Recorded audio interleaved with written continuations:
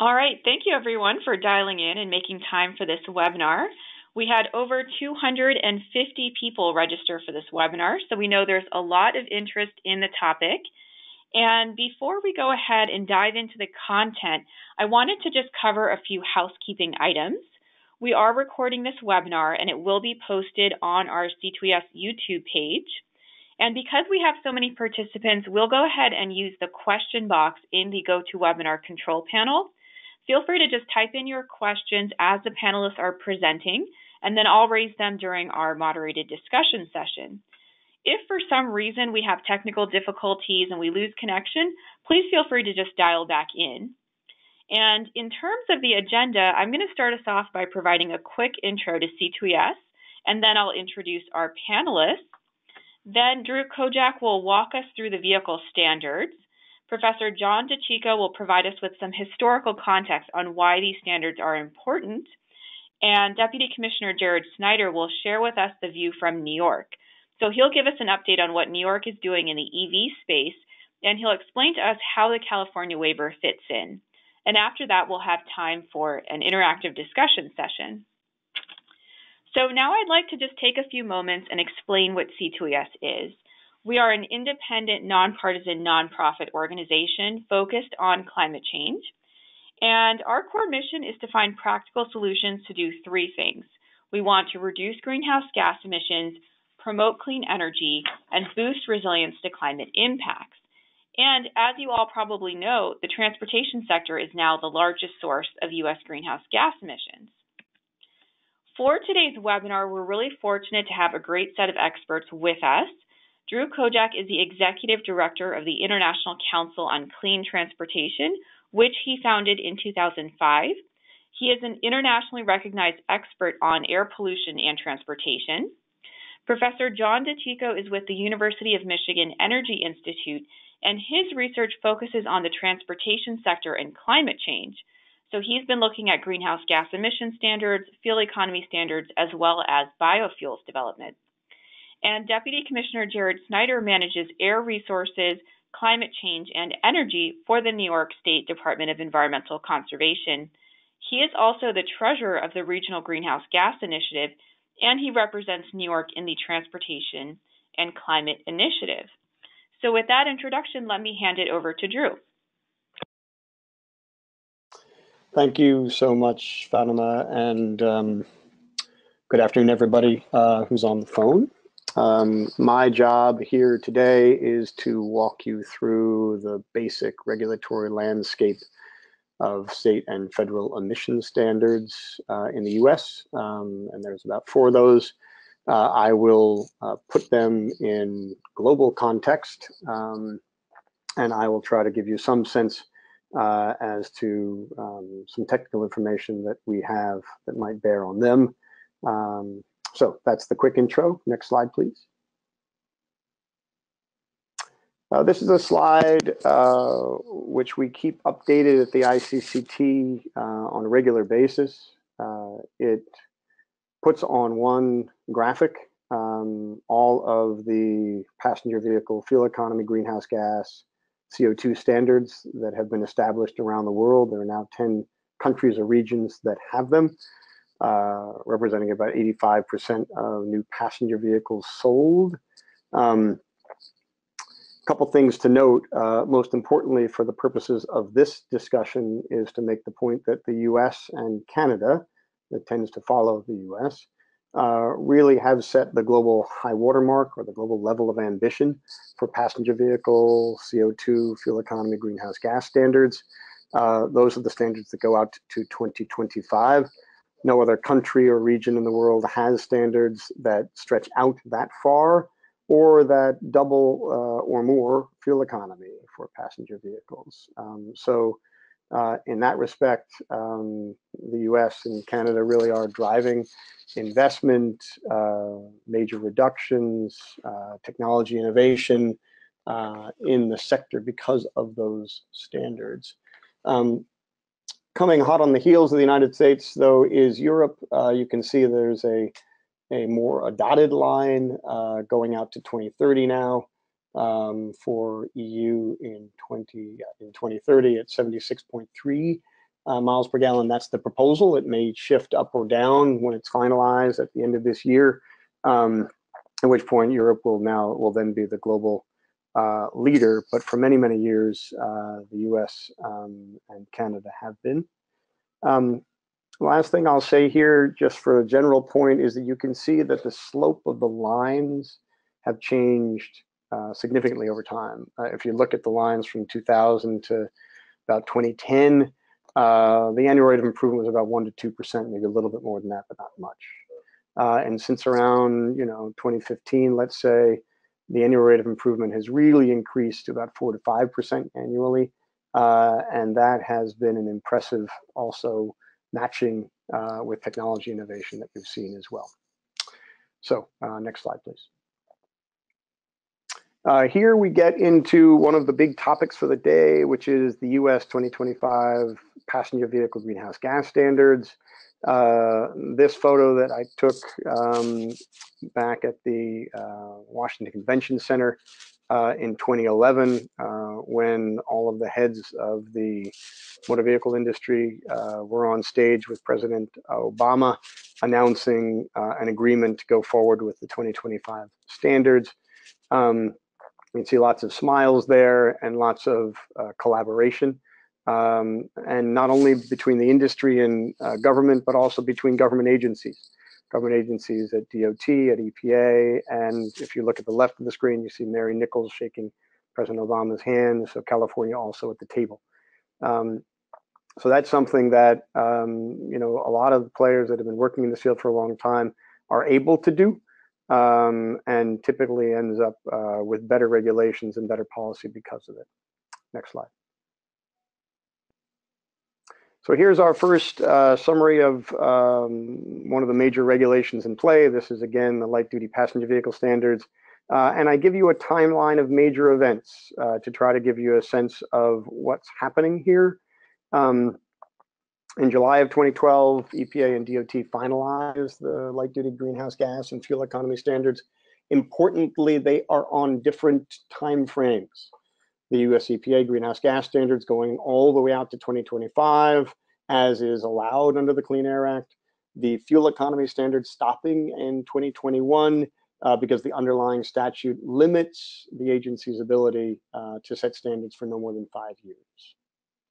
One of the main requests from the manufacturers at the time was that, given the length and the long lead time of the standards, that there would be a midterm evaluation.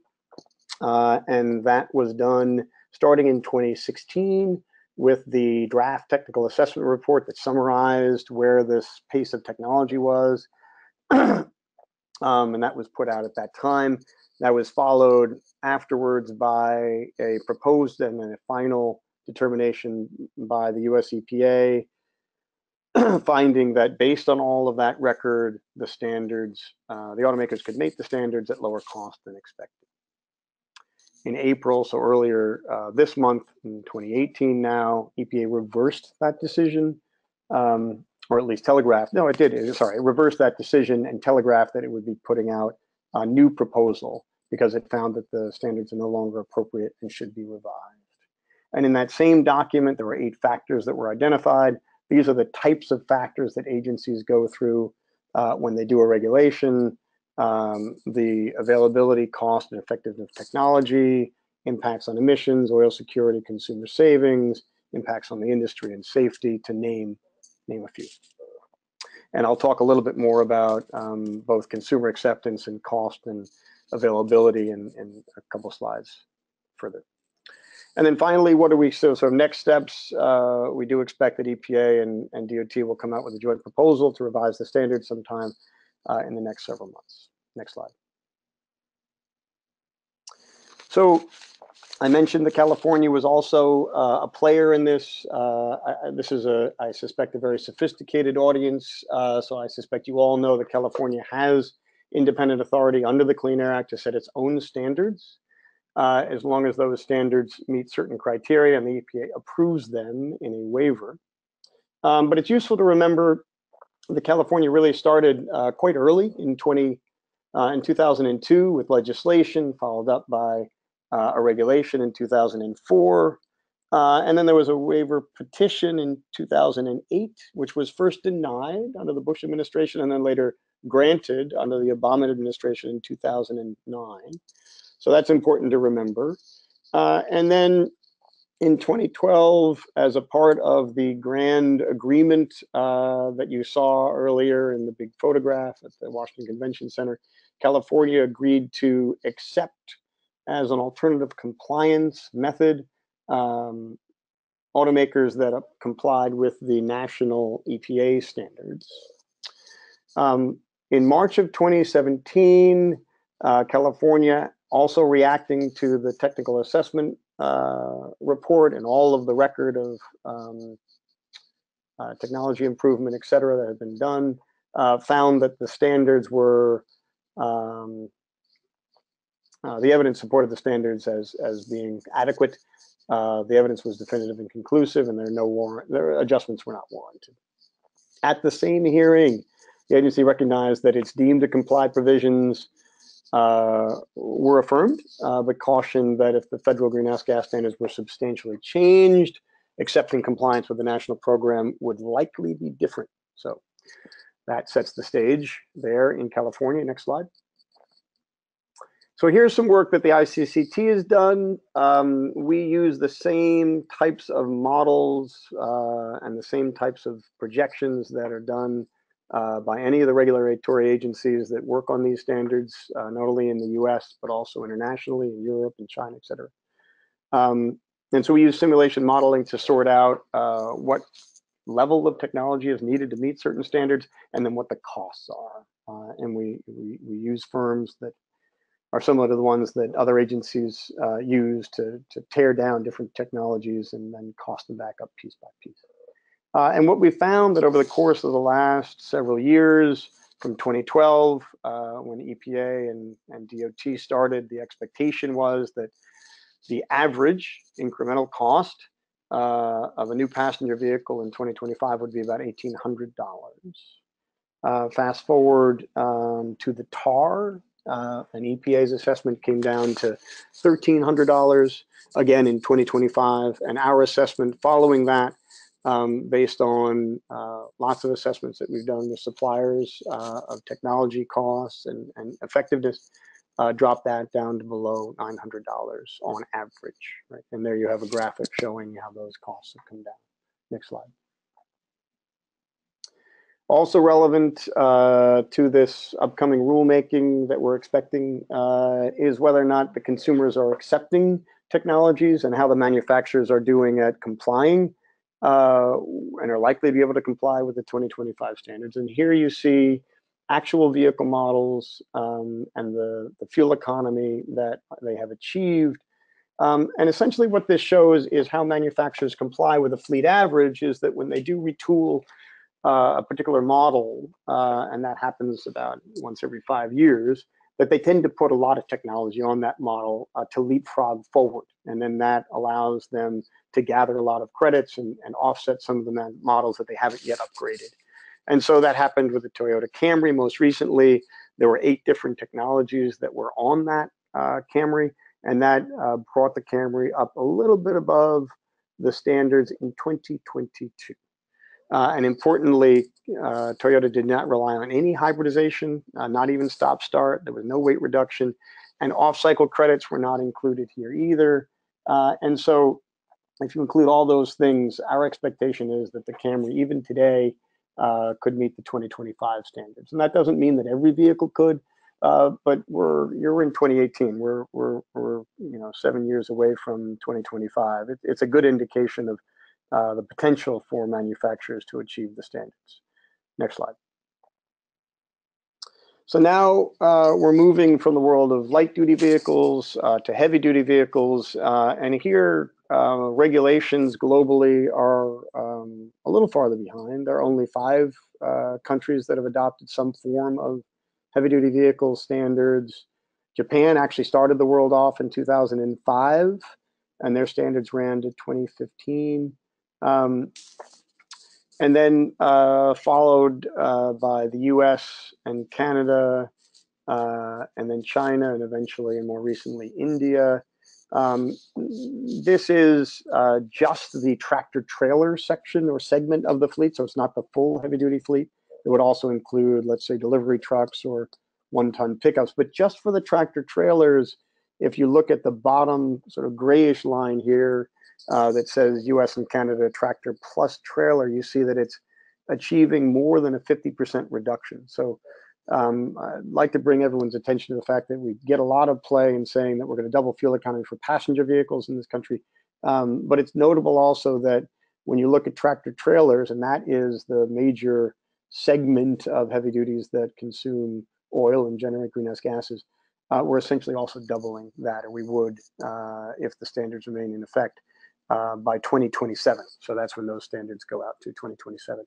And again, hitting the global high water mark and driving technology and innovation and investment, et cetera. You can also see, lastly, that the gap between tractor trailers and just the tractor, so eliminated the trailer, which we'll get to in a moment, cuts the reductions by about 10%, so not insignificant. And we'll talk about that in a second. Lastly, Europe's not on this. Europe is expected to come out with its proposal for CO2 standards for heavy duties next month. I think the actual date is May 16th. And those standards are expected to run to 2030. So again, Europe would push the envelope a little bit once those standards come out and are finalized. Next slide.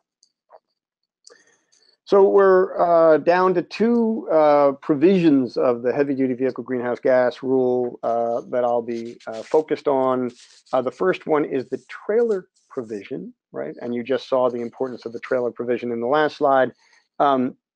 The truck trailer manufacturers petitioned the EPA to essentially vacate that portion of the rule, arguing that the EPA simply didn't have authority, that trailers are not self-propelled and they're thus not motor vehicles. And a judge has actually granted that stay, finding irreparable harm to the industry as potential if it wasn't granted. There are a couple interesting wrinkles to this one. The first is that DOT has a different statutory authority for regulating trailers, and it seems to, it seems to be quite credible, let's say, and different at any rate. And so the DOT trailer regulations remain in place for now, and that is because they didn't reach to this irreparable harm problem because they don't go into effect in 2018. I think they go into effect in 2021. And then finally, interesting, another wrinkle is that if EPA doesn't have authority under the Clean Air Act to regulate trailers, that may leave the field open to California or other states. Next slide. And so the last regulation I'll talk about is the glider rule. And this is a relatively obscure part of, again, the same Phase 2 heavy-duty vehicle greenhouse gas standards that EPA promulgated in 2016. It's interesting and notable, and I'll get to this in a second as to why, that after the rule was promulgated in 2016, that in December of that year, there were a number of petitions from states and local governments and a couple other organizations petitioning the agency to work more on lowering NOx emissions from heavy-duty vehicles. And EPA at the time acknowledged that those petitions and acknowledged the need for further NOx reductions. In November of 2017, there was a proposal to repeal the sales cap on glider trucks. And a rule proposal is expected to be sent to OMB shortly to go final, because it has been proposed already. What are gliders? They are manufactured engines used in a glider is a word for just a heavy-duty vehicle without an engine. And those engines are typically what we call pre-emissions, built in the 1990s, early 2000s, before strict emission limits. The industry has grown fairly substantially. We don't have great numbers, but our best estimate is around 10,000 units are now the annual sale of gliders, about 5% of Class 7 and 8 tractor trailers or tractor sales. The surge largely driven, not entirely driven, to avoid emission controls. And the provision affects not only greenhouse gas emissions, but will also affect regular emissions like NOx. So next slide, please. So we did our best to try to give some sense of the scale and magnitude of the impacts. We only look at NOx emissions. We could do the same thing for fine particle emissions. We could do the same thing for greenhouse gas emissions, for example.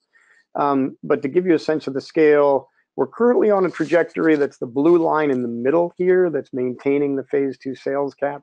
And you can see some significant reductions off of the baseline in terms of NOx from class 7 and 8 tractors sold after 2010. And then if you wanted to go even further and put additional controls, you could see some additional reductions from the baseline, which I'm going to call the blue line in the middle there, to lower it even further. But what we're looking at currently is neither one of those, but really the trajectory that goes at the top line that ends in purple, and that's glider sales tripling by 2030. Given current increases, that seems not all that unreasonable. And we use a variety of emission factors from what's called the MOVES model, et cetera. And you can see roughly that you're almost doubling NOx emissions from 2030 at around, 350,000 tons per year under the phase 2 rule, with the existing cap going up to more than 600. So a substantial change in the emissions profile of the industry. And certainly something that would then put manufacturers that are complying with the standards at an economic disadvantage if they're competing with trucks that don't have to comply with either the greenhouse gas or the more stringent emission standards. So that's it for me for now. I'll turn it back over to Fatima, and I look forward to a discussion later on. Thank you, Drew. Now I'll hand it over to Professor John DeCicco. Thanks very much, Fatima, and thanks, Drew, for that great overview of the regulatory landscape. I'm going to step back a bit, as well as offer what I hope will be some helpful ways of thinking not only about the technology and cost considerations, but the market challenges that are one of the things we face. The reason given, an important part of the reason given by the auto industry for wanting to weaken the standards. So on this next slide, I'm going to just give my key points about which I'll elaborate as we go on. First of all, I think it's important to acknowledge that there is a real conflict between consumers' car buying instincts and the policy goal of reducing greenhouse gas emissions. It's a chronic problem, and it's one that needs to be confronted, but we shouldn't be confronting it by gutting the regulations. Ample technology is available to cut emissions, but it's as much a matter of how the technology gets used as whether or not it gets used. It is getting used. So we can't expect technological progress alone, even much greater cost reduction for electric vehicles, to bail us out of the predicament we find ourselves in right now. I'm also going to talk a bit about cost issues, not so much a detailed cost analysis, which Drew summarized on some of the cost curves he showed, but really more how to think about it.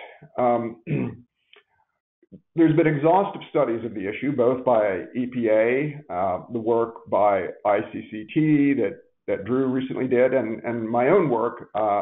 My own reputation in this area was built over 20 years of doing engineering economic analysis of the potential to improve vehicle efficiency. I think it's clear that the costs are low, and more importantly, that they can be managed within automakers' normal product development budgets.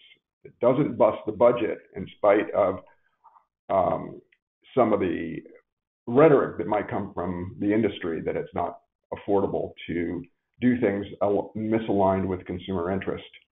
And this brings me to another point I'm going to make, that it's important not to confuse cost and price.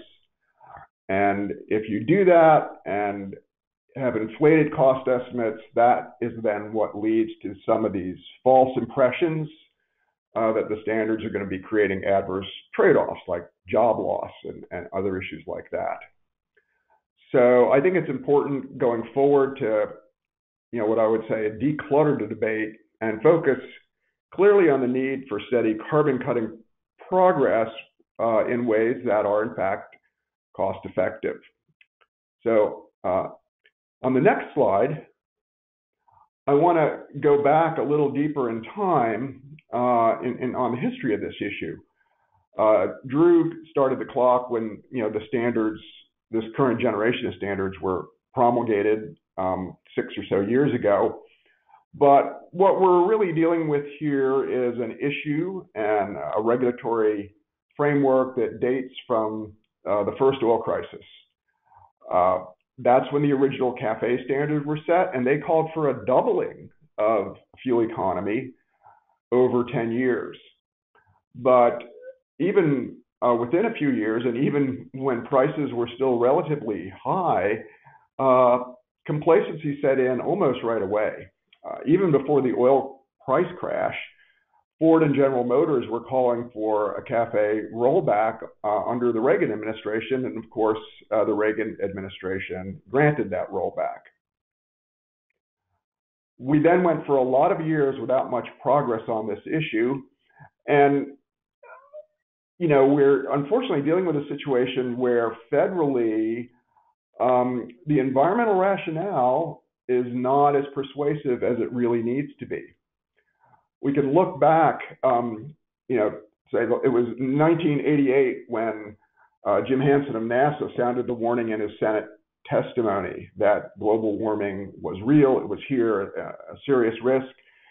Al Gore, then in the Senate, introduced measures to raise CAFE as part of the 1990 Clean Air Act amendments, but that was blocked. During the first Gulf War, other efforts such as the Bryan Bill to increase fuel economy by 40% were also blocked. And then when Clinton came in, he basically dodged on the issue in spite of campaign promises to try to raise fuel economy. So the country didn't get a wake-up call then until really 9/11, which brought home in a tragic way, some of the risks associated with oil dependence, and then what was then still a very high dependence on the Middle East. So the rationale that got things unstuck initially was energy independence. Name of the ISO, the bill in 2007.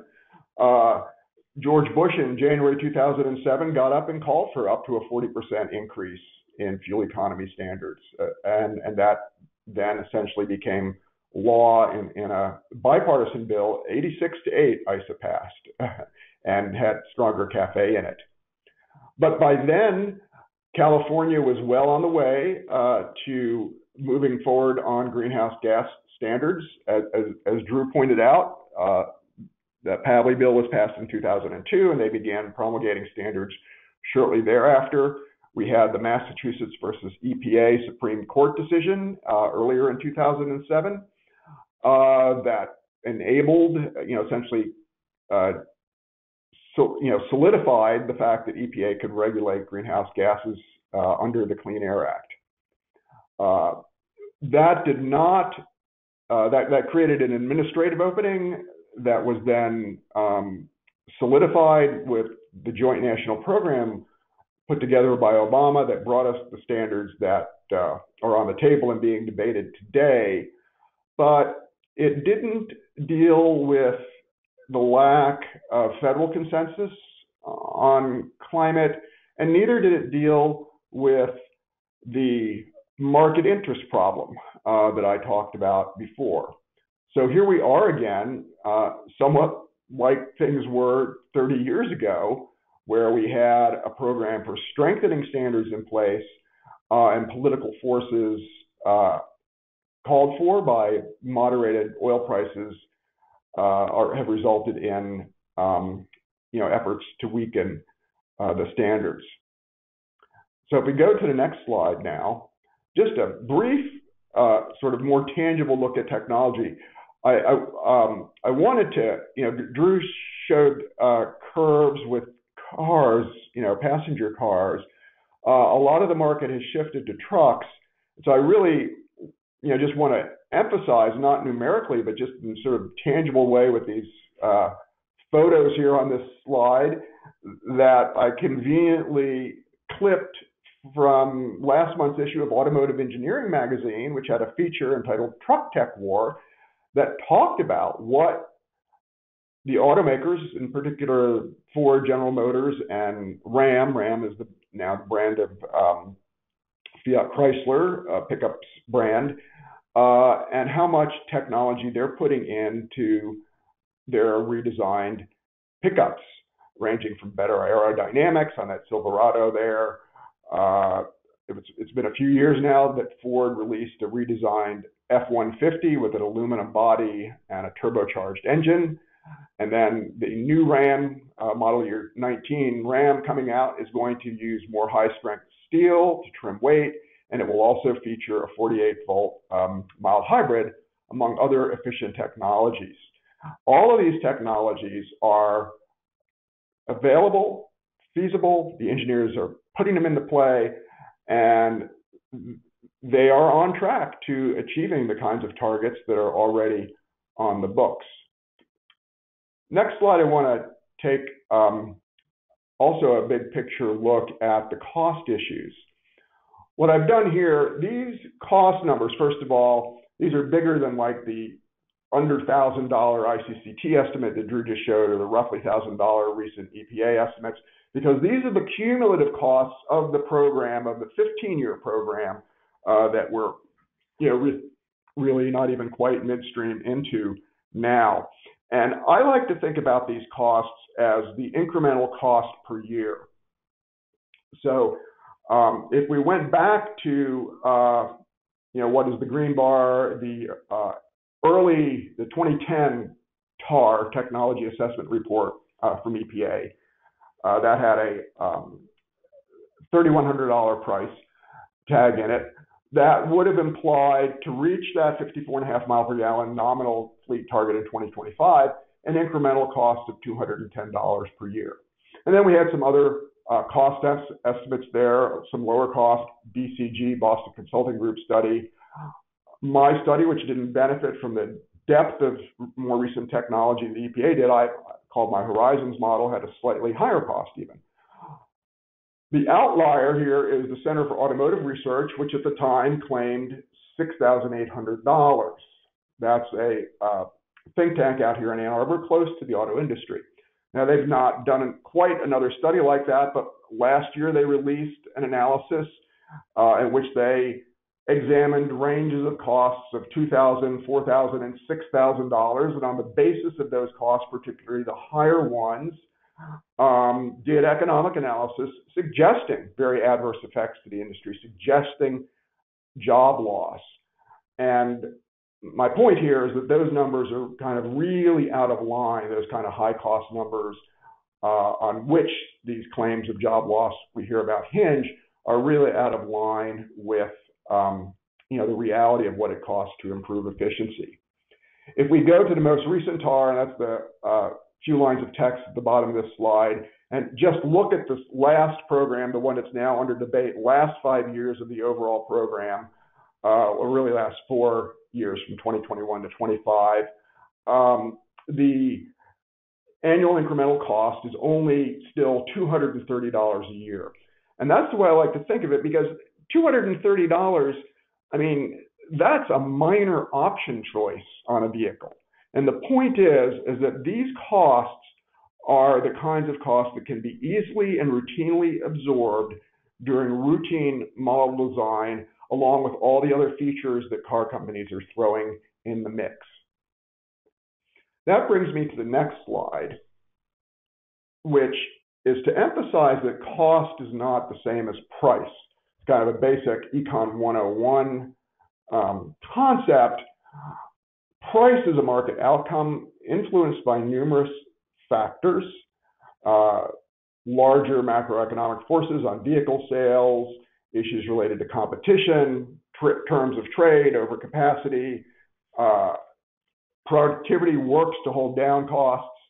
And in reality, automakers have a limited ability to pass costs on to consumers. That works to consumers' advantage. It means that the cost estimates that we see, even say that $230 per year, doesn't mean that it's going to be necessarily reflected in the price. And for that reason, there's no sound basis in particular for projecting job impacts, one way or the other, and other adverse impacts related to higher vehicle prices alleged on the basis of regulation. And you know, consumers get this. Over many years of polling, there's consistently strong support for higher fuel economy standards because it has been a very good deal for consumers. Automakers invest and consumers save. I completely understand why automakers don't like to be regulated, because those particular costs are difficult to pass on to consumers. They would rather use, say, that extra $230 a year to put in some nice additional creature comfort or an upgrade in a nav system or a sound system that customers will value at $230 a year, and it sticks in their craw to have to spend money to re-engineer for efficiency when consumers aren't interested. But that's the very reason why we need to have regulation to balance out these social issues against just what is otherwise laissez-faire. Now, on turning to my next slide, that just really brings me back to this point that I kind of want to leave everyone with, and that is we really need to confront the problem of weak consumer interest. It was a foreseeable problem, but how can we approach it in a way that doesn't involve abandoning our goals, our necessary goals for CO2 reduction? I think we really need to begin thinking about a serious, durable effort to educate, inform, and empower consumers to make greener choices across all segments of the car market.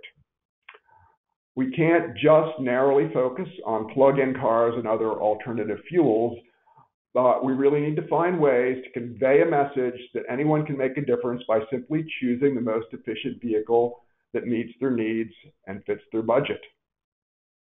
Remember, technologically speaking, we don't need electrics to meet those 2025 targets. We'll be seeing more of them as their cost comes down, but they're not where the action is, they're not where the urgent need is, and they're not where the problem is in terms of market interest, which is in all the mainstream segments, like those trucks.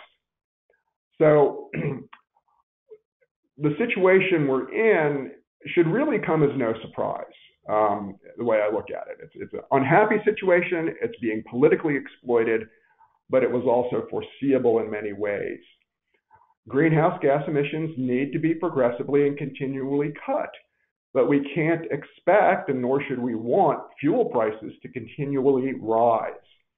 I think it was 20 years ago in the 90s when I was working on this issue, we were in a similar low price situation. I first said that fuel prices are a fickle friend when it comes to the need to protect the environment. It was around that time when I was at ACEEE, the American Council for an Energy Efficient Economy, that we developed the Green Book, which ACEEE continues to publish online at greenercars.org. But that's just one small effort, and the scale and reach of programs needed to better connect the dots between individual consumers' environmental values, which we know they have, and the choices made in the showroom. That kind of effort to connect those dots needs to be much broader. And so I think we need to make some investments in that. It's not going to bail us out of the crisis we have today, but I do want to, even though I certainly disagree with the effort to weaken regulation, acknowledge that in some sense the auto industry has a real concern on its hand when the regulatory signal gets out of line with consumer interests and we're not really doing anything to address those consumer interests. So I'll leave it right there. The last slide of mine just has some links to some additional information, some additional pieces I've done on this topic. Thank you. Thank you, John, for that presentation. That was very helpful to have that historical context. And now I'd like to hand it over to Deputy Commissioner Jared Snyder. Thank you, Fatima. Could you go to the next slide, please? So I'm going to touch on a few points today. First of all, I want to talk about the importance of reducing transportation emissions, particularly in New York, but I think it reflects importance across the country and in several other states. Talk a little bit about the regulatory framework in New York. We heard about the California standards, and I'm going to talk about how states can adopt the California standards to continue to drive progress in the states. And then one part of that I'm going to talk about is the zero emission vehicle mandate that California adopted and New York has opted into. And then I'm going to talk about three other programs that support emission reduction from transportation that New York's involved in. One is the ZEV MOU action plan, which supports the ZEV mandate. Second, the opportunity that is provided by the Volkswagen settlement. And then third, the Transportation and Climate Initiative, an initiative that New York and several other states in the Northeast are working on. Next slide, please, Fatima.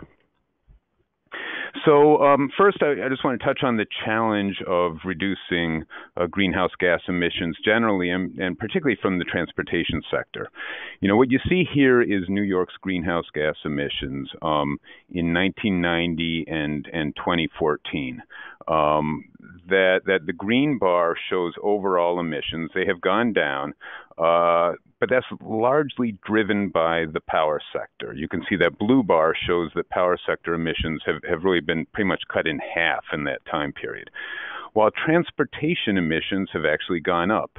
Now most of that increase in transportation emissions was before around 2010. Emissions have been relatively flat since then, but we really need to turn that curve downward. Next slide, please, Fatima. And so this shows what New York's goals are, and it shows really the importance of reducing the transportation emissions. We cannot achieve those reduction targets, 40% reduction from 1990 levels by 2030 and 80% by 2050. We can't achieve those without reducing emissions from the transportation sector. In fact, that 2050 target is well below the transportation emissions in the state currently. Even if we eliminated all power sector emissions, all emissions from buildings, transportation emissions still need to go down. So that's just to provide the context for some of what we're doing in New York and the Northeast. Next slide, please. So, both Drew and John spoke about the California emission standards. Under Section 177 of the Clean Air Act, other states can adopt the California emission standards, and New York has consistently done that for passenger vehicles. We adopted the low emission vehicle program in 1992. In 2002, we adopted California's zero emission vehicle program. We adopted the greenhouse gas emission standards in 2005.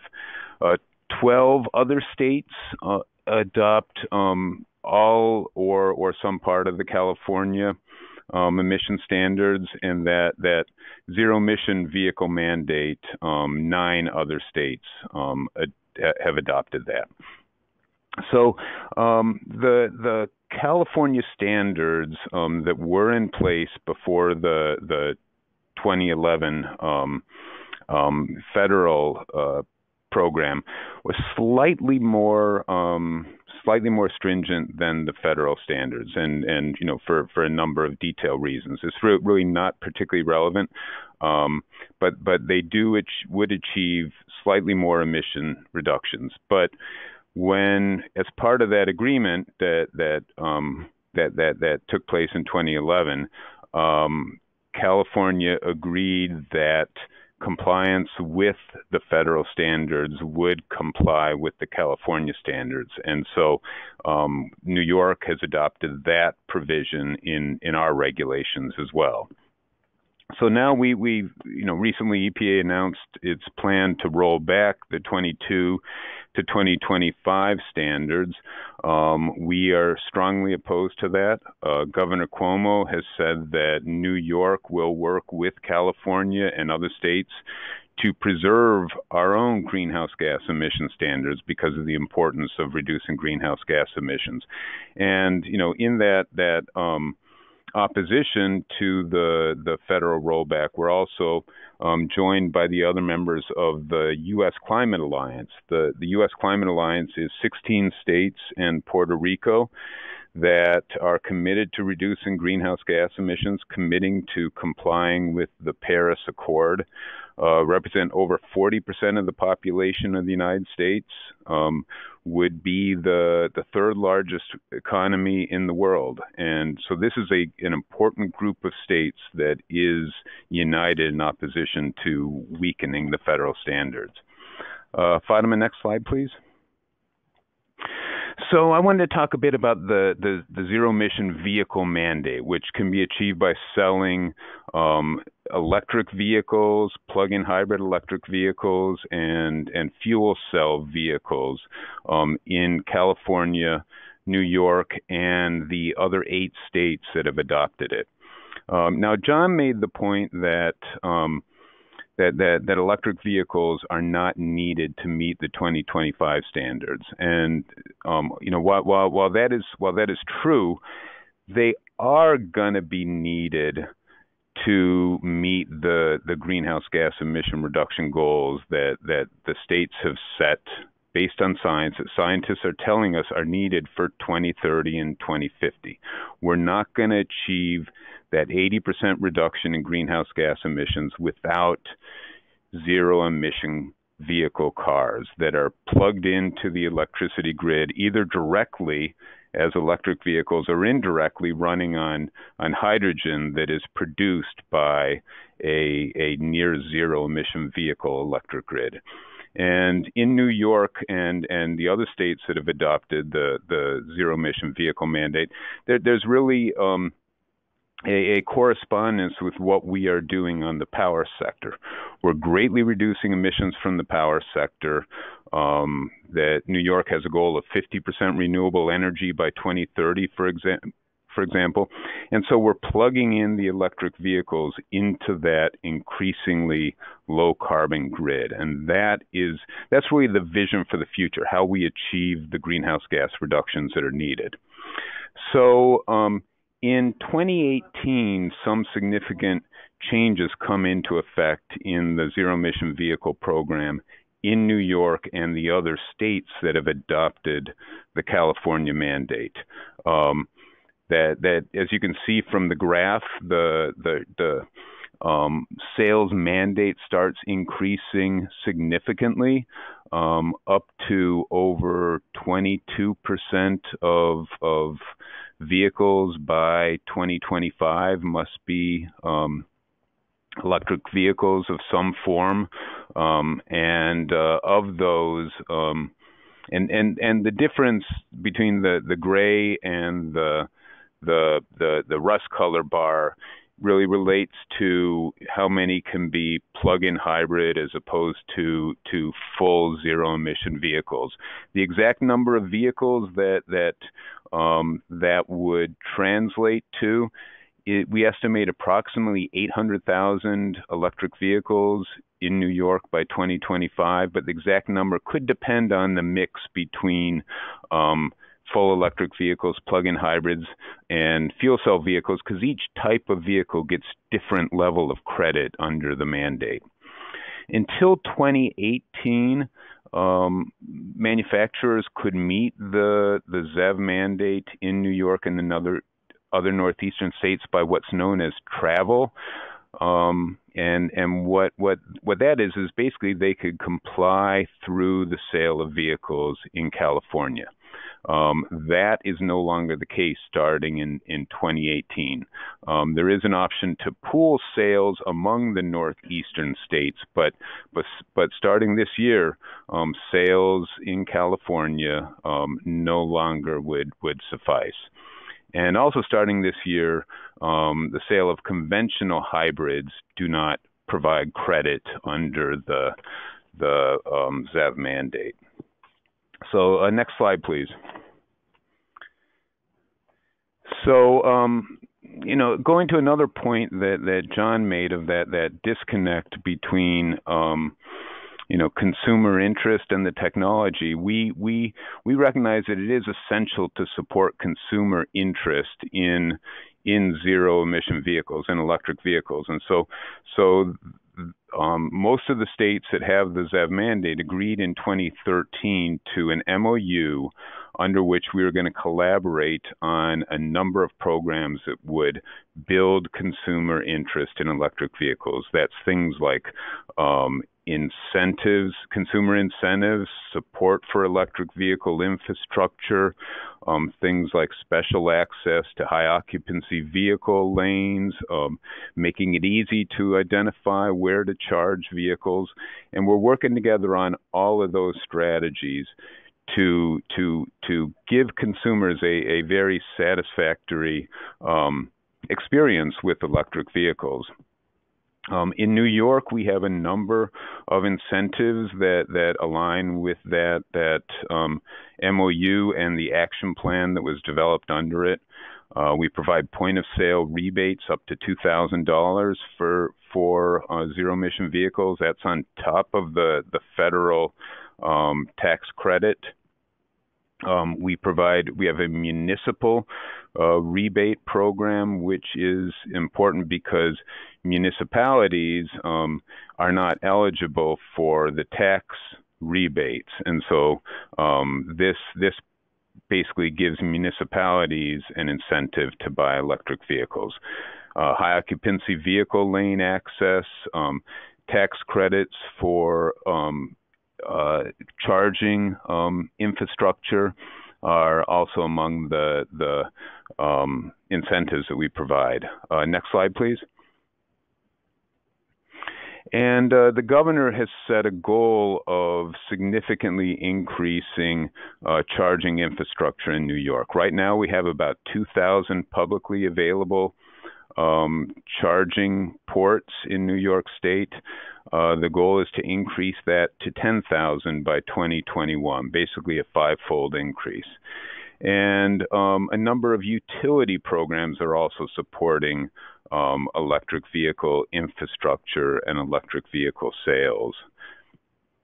And finally, we're working with the manufacturers and dealerships on a number of strategies to build a successful and sustainable market for plug-in electric vehicles. And that has a consumer education element to it. Next slide, please. So I just want to show this slide, which really illustrates the building out of charging infrastructure in the 177 states compared to California. Now, California is ahead of us. They've had this mandate in place with teeth since 2012. Well, as I said, it doesn't have teeth in the Northeast until this year, 2018. But then when you look at the number of charging stations we have in place in the 177 states now compared to what California had in 2012, we're really far ahead. And we have twice as many outlets per vehicle in the 170 states than is currently the case in California. California has a lot more charging stations, but many more electric vehicles because the mandate has had teeth until this point. And so, and that's including the 2,000 charging stations we have in New York now. As I said, we have a goal of increasing that to 10,000, which is supporting the much steeper electric vehicle sales mandate in the coming years. Next slide. So I just wanted to touch on, just for a moment, the opportunity posed by the Volkswagen settlement. The Volkswagen settlement provided $2.9 billion nationwide for mitigating the impacts of the VW violations. New York gets $127 million from that, and we are developing a plan for investing that based on significant public outreach. Over 60 meetings we've held, close to 200 public comments. And all those are really leading us in a direction of sort of using this opportunity to support clean electric transportation. So an emphasis on, to the extent possible, replacing diesel vehicles with electric vehicles, to the extent that we can do that with the funding provided. Also consistent with the goals of the settlement, we're going to be focusing emission reductions in non-attainment areas, and also being sure that we benefit the communities that have borne a disproportionate burden of diesel emissions. So, this is an opportunity to really, jumpstart electrification of that heavy-duty element, trucks and buses. Next slide, please.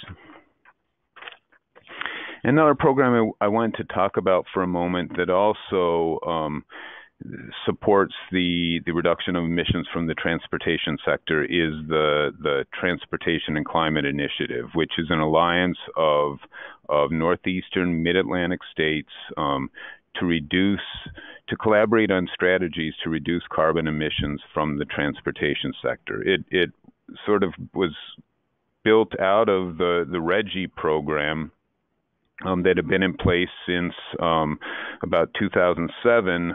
We decided in 2010 to sort of take the lessons learned there and apply some of it to the transportation sector. So the northeastern states, their transportation officials, energy officials, and environmental officials have collaborated on a number of strategies, some focused on freight, some focused on electric vehicle infrastructure.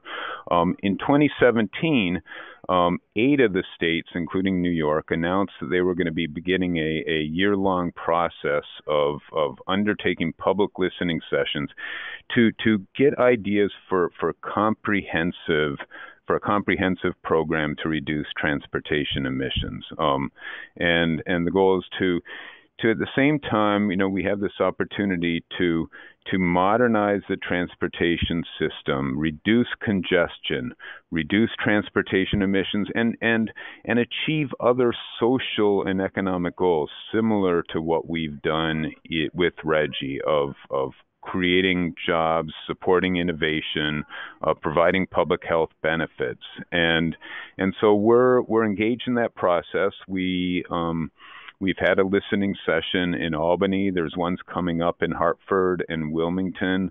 There will be others that will sort of get ideas from the public that we can evaluate and put into practice. New York has a complementary effort of developing a comprehensive strategy for New York State, and which we are working with our counterpart transportation and environmental agencies on. Next slide, please. And here I just wanted to touch on some of the ideas that we've heard from stakeholders. Many stakeholders have been recommending a cap and invest program like RGGI or other carbon pricing mechanisms. There's a lot of emphasis on electrification.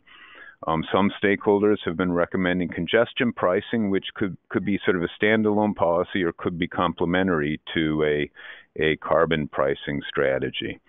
And other ideas mentioned vehicle miles, traveled fees, incentive programs to provide incentives for electric buses, electric school buses, things like that.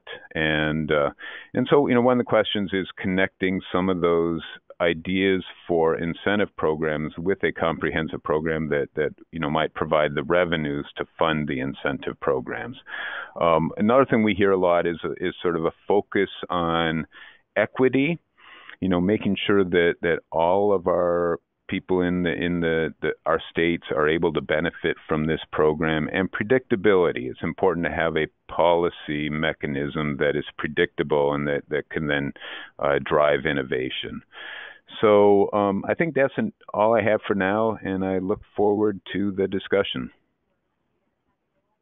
Thank you, Jared. That was very informative, and it's great to see New York taking such a leadership position. So for the folks who are listening to the webinar, please feel free to go ahead and type in your questions. I know many of you have been doing so. I'm going to kick us off with a couple of questions, and then we'll turn to the ones from the audience. So my first question, I actually want to start by asking Drew, we've heard about how there are both greenhouse gas emissions from EPA as well as fuel economy from NHTSA. And, from your perspective, do you feel like these are duplicative? Could one do the job of the other?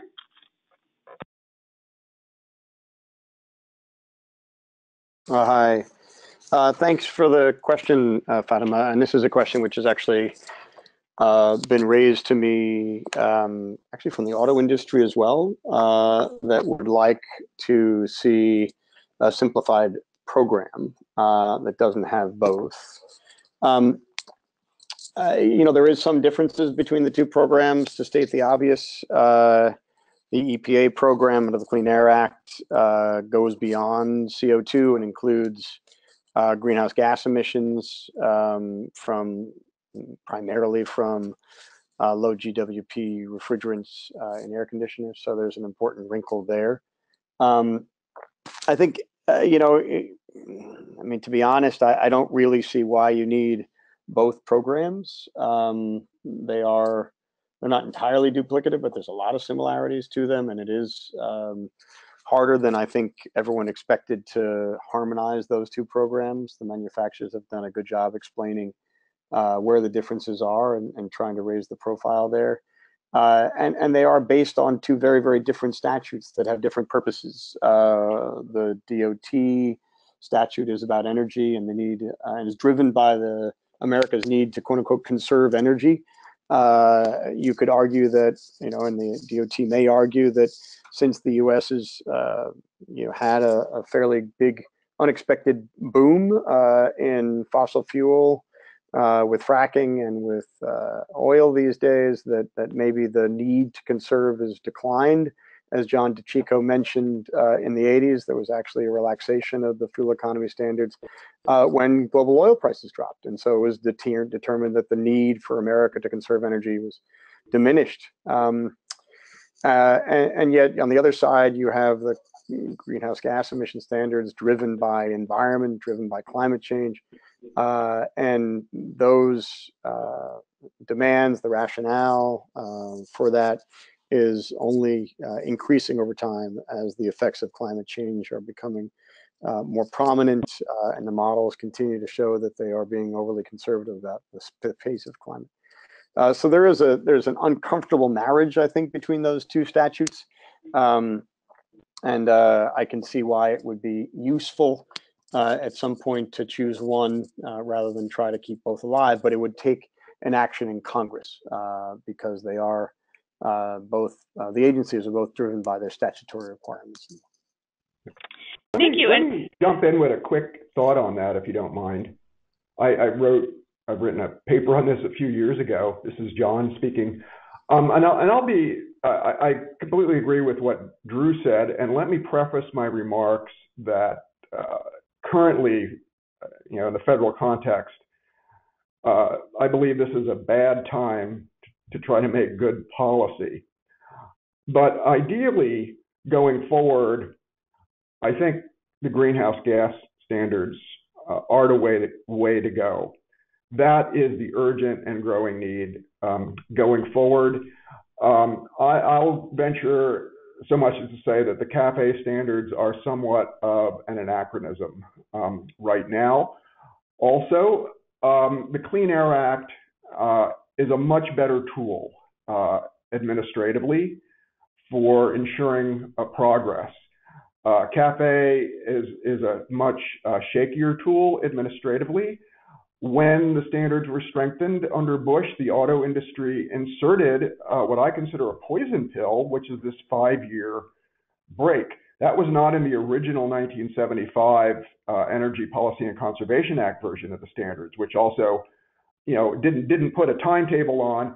But when you're setting standards for technology, you need lead time. You typically need 10 or more years of lead time to set a good standard.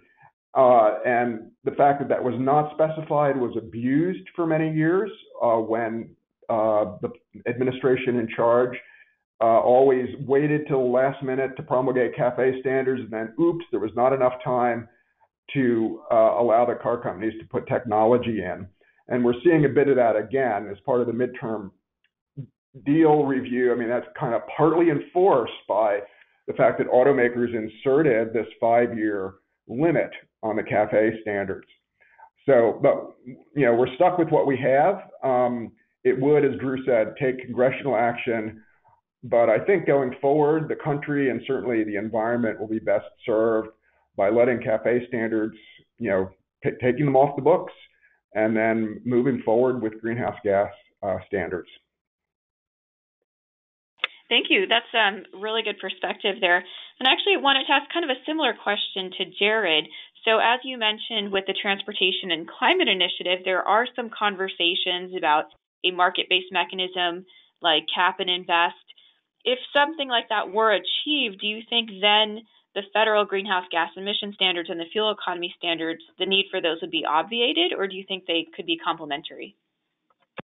Absolutely, they would be complementary, and really for a number of reasons. The CAFE standards or the greenhouse gas emission standards, which I tend to agree with John and Drew that those are more important.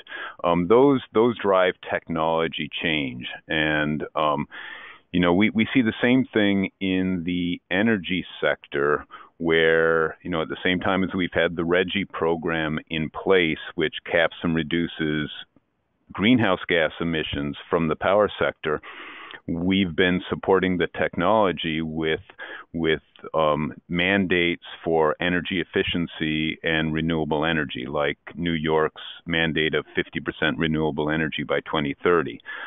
So it helps drive emission standards, and technology standards help drive the technology development that allows the industry to meet and comply with a market-based program at a lower cost. And that's also, you see that lesson in California, where they have the emission standards, they have the zero emission vehicle mandate, and they have a cap and trade program that covers the transportation sector. And they just serve different roles in supporting the same overall goal of reduced greenhouse gas emissions. Thank you. That's a nice way to think about how these programs could work together. I want to talk a little bit about the market for these cars. So this question is for Drew.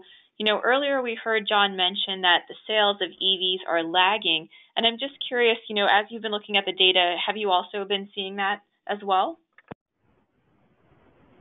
Well, it's a great question and an interesting one. Just to I guess review the numbers. What we are seeing globally is that most of the sales of electric vehicles coming out are mainly focused on major cities. We see that China, we see that in Europe, we see that in the United States, where those are the big markets. But where you do have policy, we are seeing a lot of electric vehicles being driven into the fleet. In California, for example, we're up to 5% of new vehicle sales. In some major cities in Europe, we're at more than 20% vehicle sales, for example, in Oslo, Norway, and in the Netherlands, for example. So I think the point that I would make here is that EV sales are largely, if not entirely, driven by policy. And policy broadly. Both California's got the ZEV mandate, They've had that for a number of years. Jared nicely mentioned that in his talk. Other states have adopted it. That's a very strong driver. China has recently adopted their own version of a ZEV mandate incorporated into their fuel economy standards, which will require our expectation about 4% EV sales in China nationwide by 2020, so really just around the corner. And Europe, in a proposal on light-duty vehicles, has incorporated kind of a softer version of a ZEV mandate. It's they call it a benchmark. It's 15% by 2025 of EVs, but it's there's no penalty if you don't meet it, but there's a benefit in terms of relaxing with their CO2 standards if you do meet it. And so a lot of the world is focusing now on shifting from, I think, recognizing that the fiscal policies and incentive, which Jared nicely mentioned in his slide deck, once you get into some significant levels of EV sales, it's harder and harder for the taxpayers to foot the bill for those subsidies, and you need to replace them with other policies that are equally, strong if you're going to continue this growth. So, we continue to see pretty strong growth, particularly in those areas that have policies. And the biggest worry from our perspective, frankly, is that as numbers of EVs continue to grow, as they have been, transitioning from a fiscal driver to a non-fiscal driver, or continuing those fiscal drivers if you can, is a big important moment. Okay, thank you. Go ahead. Yeah, and if I can just weigh in a couple of points on that. We've seen sales go up significantly. I believe it's 60% since we added the consumer incentive last spring, the $2,000 a vehicle for electric vehicles. So, those complementary policies help a lot. The price of electric vehicles, the price difference is declining, and so those incentives will not be needed forever. And what is really important is building out the electric vehicle infrastructure to enable consumers to take advantage of the economic benefits of lower prices, not paying for gasoline, and having the comfort then that they can have places to charge their vehicles, whether they're on the road or they live in an apartment building or need to charge at a workplace. All of those are important parts of building the sustained interest in electric vehicles. Okay, great.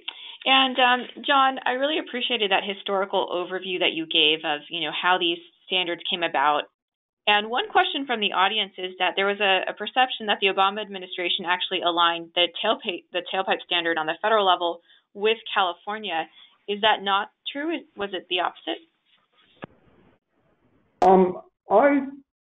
I think that's largely accurate. I mean, these standards are pretty complex.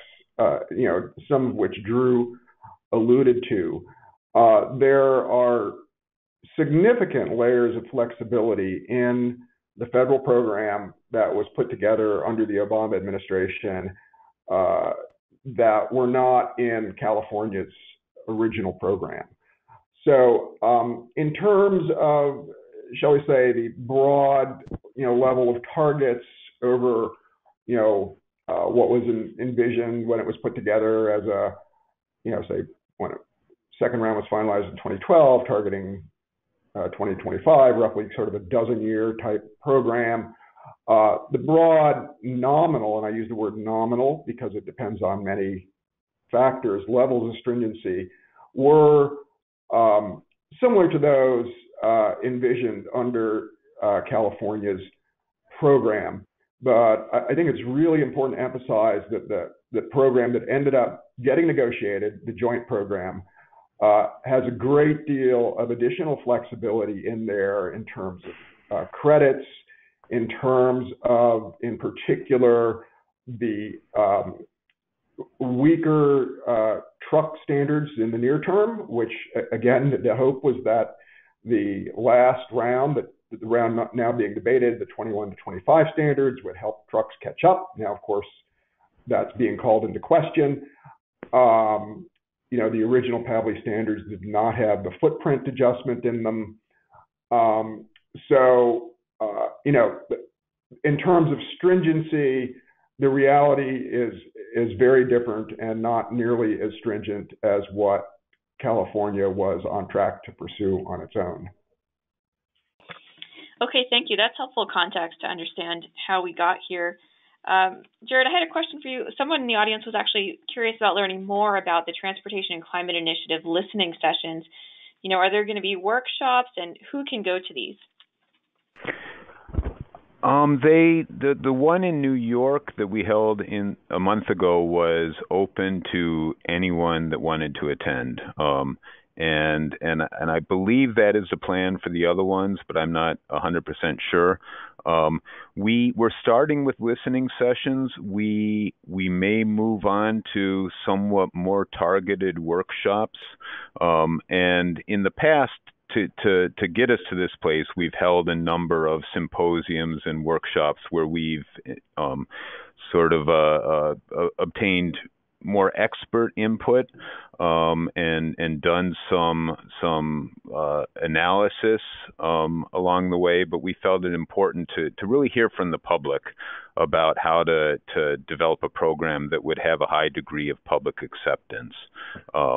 So I believe there will be a few more other than the ones I put on that slide, but none have been scheduled yet. Okay, thank you. Yeah, and we can help get the word out about those listening sessions by emailing the folks who registered for this webinar. I also had a question for Drew. So when do we expect that California will next need to receive a federal waiver for its program, and what's going to happen if the administration rejects it? That is a very timely question. A couple things to just point out. The first is that California has an existing waiver for all of its programs, so it doesn't need to seek a waiver from the administration at this point. The second is that the administration may, as mentioned, I think previously, that it may try to revoke the California waiver. That is markedly different than what has ever happened before. In my slides, I had mentioned that there had been a denial of a waiver request, but that's different than revoking a waiver that has been granted and is already being acted upon for many years now. Right?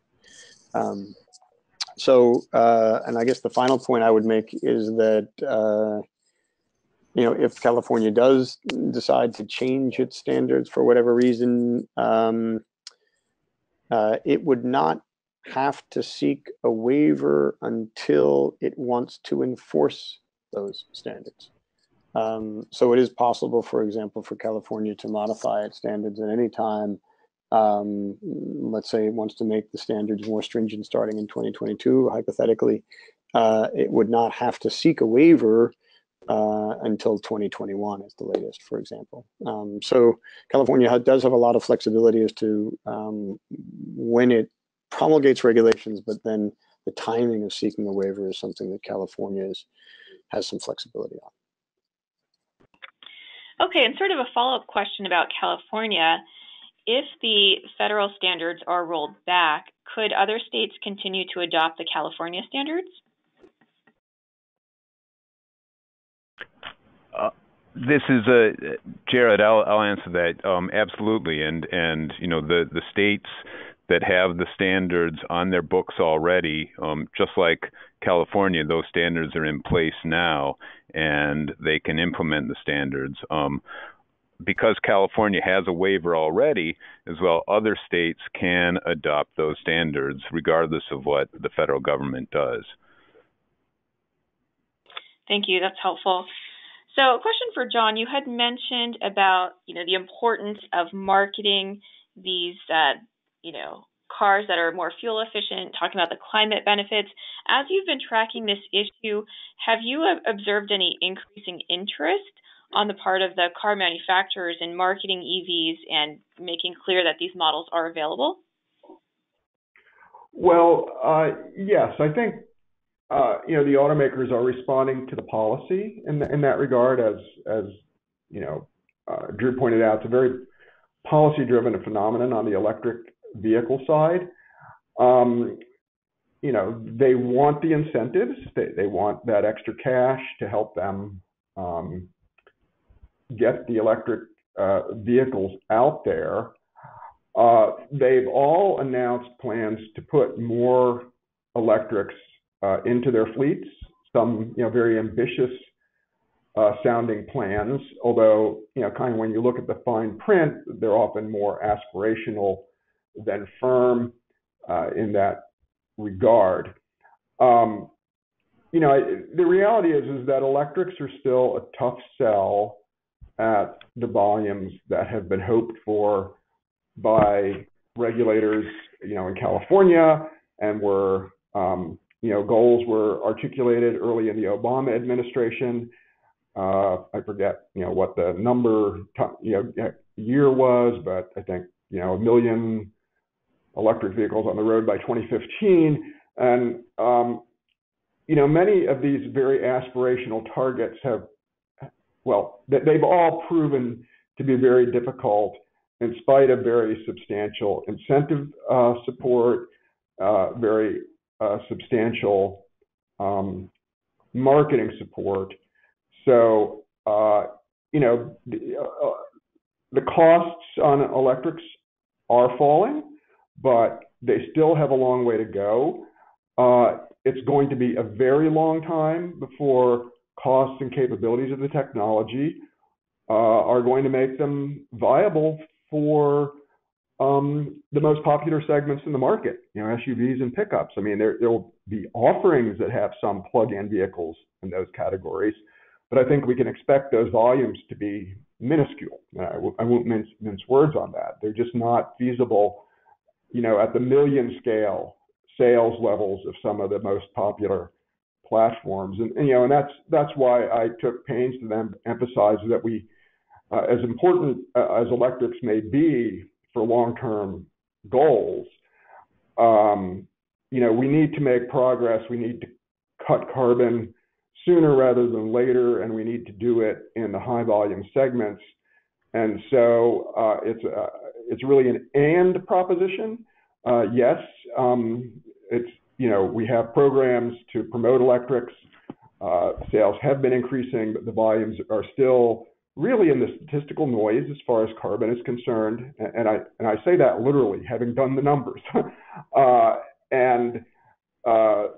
So in addition to what's being done on that score, looking at a very long-term horizon, if we want to get on track in terms of carbon cutting over the next 5 years, 10 years, and even 20 years, we're going to have to pay much more attention to shifting market preferences in the mainstream internal combustion segments. Yeah, actually, John, let me ask you a follow-up question there. So would you mind elaborating a little bit about how we could do more to harness that emotional element of car buying to help try to achieve these changes? Well, sure. We pretty much have to start from square zero, though. I mean, it needs to be researched and developed. Electric vehicles now benefit from 28 years and counting, or 27 years and counting. The original ZEV mandate was established in California in 1990. It targeted 10% of the California market to be electric, all electric, not hybrids, but all electric or fuel cell. And that original 10% target was supposed to have been in 2003, 15 years ago. And enormous market research, consumer education, as well as incentives, as well as regulatory support has gone in to trying to sell electric cars. That's great. It's an important technology. It's clearly much cleaner than internal combustion. But we have not made any comparable effort to try to connect the dots for consumers across the mainstream market. We've left it to the whims of fuel prices. So I don't have a formula for that. I don't have a program. Basically, my point is that there's a lot of white space there that needs to be filled in. I don't think that has even been embraced as a need by either the auto industry or government policymakers, or for that matter, the environmental community, which drives a lot of the policy in this arena. So here we are, looking at this major disconnect. I think we need to roll up our sleeves and get to work on figuring out how to do that.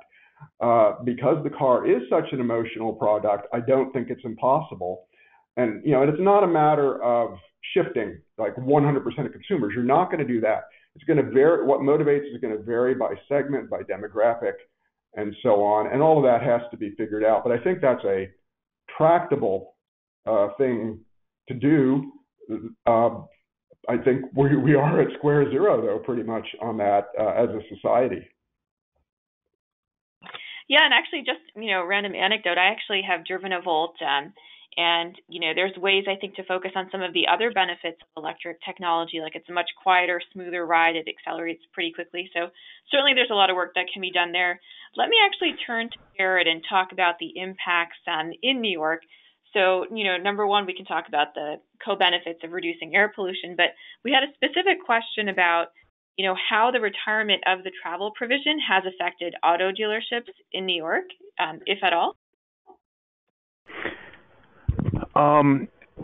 So I'm not sure I have a clear answer to that question, other than that we're working with dealers on strategies to build interest in electric vehicles, and the mandate, the incentive that we provided, $2,000 a vehicle, has built significant interest in buying electric vehicles. So dealers and dealers worked with us in developing the approach that we use, which is basically the consumer gets that money when they buy the car. It's not like the federal program where you get a tax incentive after the fact. So dealers are happy with that program, and that's helping them sell the electric vehicles. There's also a key role for the manufacturers to be marketing the vehicles, and going back to the previous question, I think we are seeing more of that. I've just been watching the NBA playoffs the last week or two, and I think the most advertised car I've seen has been the Nissan Leaf. And so we're seeing the manufacturers starting to emphasize advertising of these vehicles a little bit more. And to your point, Fatima, they are fun cars to drive, and I do think we're going to meet a point when when more and more people have them, they're talking to their neighbors. My son would tell all of his friends that he would much rather drive my 17-year-old son much rather drive my electric car than another car because of the pep it has, the acceleration, and so I think all those things are going to help us.